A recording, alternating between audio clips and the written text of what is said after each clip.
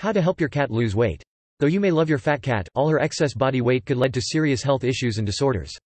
Even 2 pounds over the ideal body weight can put your cat at risk for type 2 diabetes, heart disease, osteoarthritis, high blood pressure, and joint injuries. 1. Overweight cats also tend to have a shorter lifespan and becomes less energetic and playful as they age. With the right approach, you can help your obese cat lose weight and ensure she is around for years to come. Adjusting your cat's diet.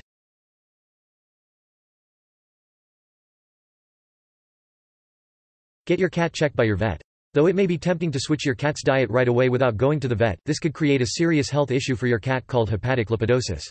This is a life-threatening form of liver disease that can develop in obese cats who have a drastic shift in their diet and do not eat properly.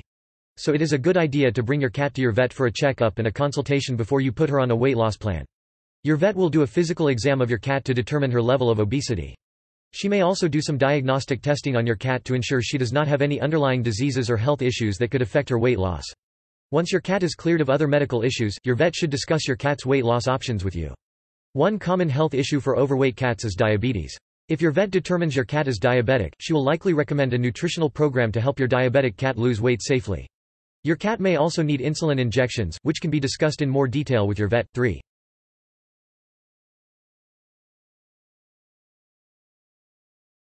Determine your cat's target weight. To figure out how much food you should give your cat to help her lose weight, you will first need to determine your cat's target weight with the assistance of your vet. Your vet will use the results of the physical exam and an ideal body weight formula to come up with a target weight for your cat. Your cat's ideal weight will also be based on her body size and her build. The average domestic cat should weigh around 8 to 10 pounds or 3.6 to 4.4 kilograms. Depending on how obese your cat is, your vet may recommend a target weight for your cat that is higher than the average weight for her size and build. If your cat weighs 18 pounds, for example, her ideal weight may be around 10 to 12 pounds. But your vet may suggest you aim for a goal weight of 15 pounds so it is realistic and manageable for both you and your cat.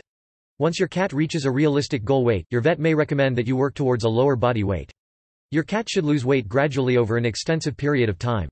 If her goal weight is 15 pounds and she currently weighs 18 pounds, for example, you should get her to lose 1 pound a month for 3 months.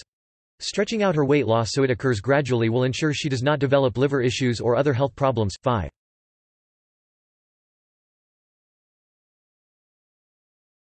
Figure out your cat's ideal calorie intake. To determine how many calories your cat should consume every day, you will need to calculate your cat's resting energy requirement (RER). This is the amount of calories she needs to stay healthy when she is not doing any physical activity. You can use the following formula: RER in kcal per day equals 30 body weight in kilograms plus 70. You will need your cat's body weight in kilograms to calculate her calories per day. To help your cat lose weight, you should feed her about 80% of the RER or multiple her RER by 0.8.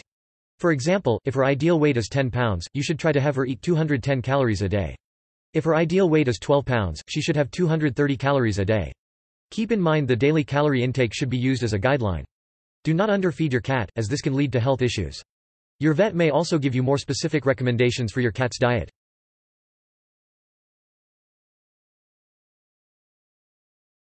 Look for canned high-quality food for your cat. For many overweight cats, canned wet food can be an effective way to lose weight.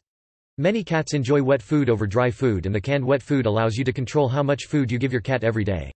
Look on the canned food labels for the calorie count and give your cat only enough food to fulfill her ideal calorie intake for the day. Canned wet food is also better than dry food because it does not allow your cat to nibble on food all day long, which often happens when your cat is bored or eating just to eat. Aimless eating can often lead to further weight gain. Your vet may be able to recommend high-quality brands of wet food that you can give your cat.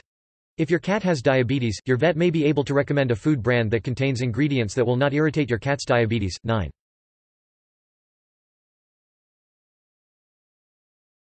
Transition your cat slowly into her new diet. To avoid freaking out your cat's system, you should allow for 1 to 2 weeks to transition your cat into her new diet. Most cats will adapt fairly well to a new diet as long as they are eased into it. Begin by mixing 1/4 of her new diet food with 3/4 of her old food for 2 to 4 days. Then, increase this to 1/2 of her new food and 1/2 of her old food for another 2 to 4 days. Increase this again to 3/4 of the new food and 1/4 of the old food for 3 to 5 days. After 5 days, you can switch her completely to her new diet food only. You should also create a feeding schedule where you feed your cat 2 to 3 times a day at the same time every day. This will help her get used to her new food and help her body adapt to her new food intake. If you have other pets, you should feed your overweight cat separate of the other animals so you can monitor her food intake. To encourage your cat to eat her new food, you can add a small amount of flavoring such as ketchup and salmon or tuna juice. You can also try warming up the food so it is warm and appetizing to her.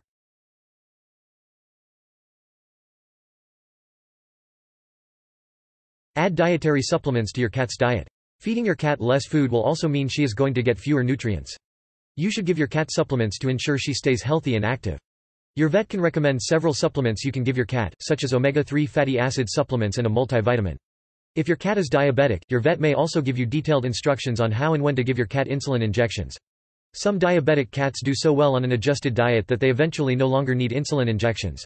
You should monitor your diabetic cat closely and bring her to the vet before taking her off her injections. Give your cat low-calorie treats. Your overweight cat likely gained some of her weight from too many high-calorie treats being thrown her way. Avoid giving your cat table scraps from your meals, as these are often high in fats and sugars. In general, treats should make up no more than 10% of your cat's daily calorie intake. Low-calorie treats include air-pop popcorn that is unsalted and unbuttered, pieces of broccoli or cooked green beans, and baked or frozen canned diet food. You can slice up canned food and bake the slices until they are crispy or freeze them as a small snack for your cat. You can also look for low-calorie commercial treats for your cat. However, check the ingredients to ensure the treats are not high in sugar, fat, or empty calories.